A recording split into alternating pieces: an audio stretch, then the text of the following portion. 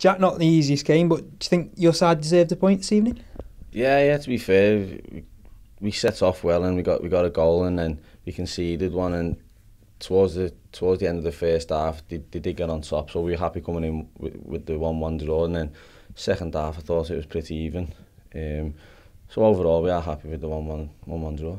Of course, Leicester City's goal came from a free kick that you curled in. Might go down as an own goal, but you must be happy to set the goal up. Yeah. To be fair, that's what we work on. We work on set pieces and getting the ball into the box, and I put a good ball in, and hopefully it goes down as my goal.